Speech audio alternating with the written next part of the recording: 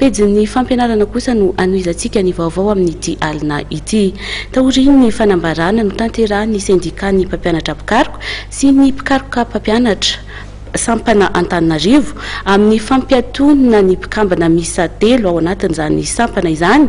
Taorian'izay dia nanao fanambarana androany ny filoha nasionly ny sendikan'ny mpampianatra mpikaroka na ny nasionly fa tsy ara-dalàna izany fampiatona izany. Ny andinindin'izay avy hatrany.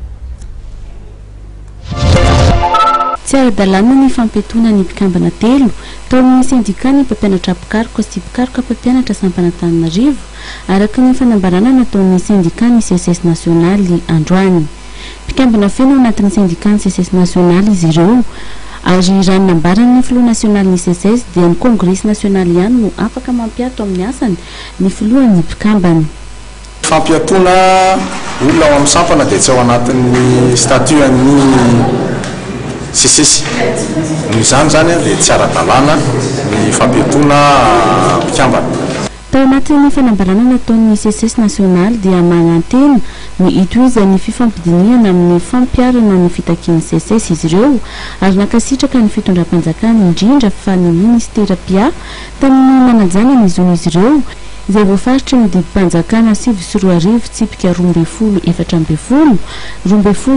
4 ary ny 20 manantena trano ny toizan'ny fifampidiniana amin'ny fampiarana ny ampahany ao amin'ny 20 ao amin'ny didim-panjakana 2009-2015 sy famahana ireo olana ara-tany manerana ny anjery manontolo sy mitopy mpikaroana eto amin'ny firenena.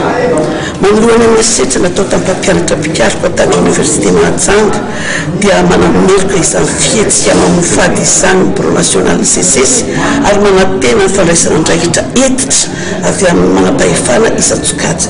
Anatanteraka filakevitra nasionaly amin'ny toliara ny volana febroary izao ny sy nasionaly amin'ny taona 2010 sy 2020 kosa vao isy ny kongresy nasionaly izay ho tanterahana any Antsiranana.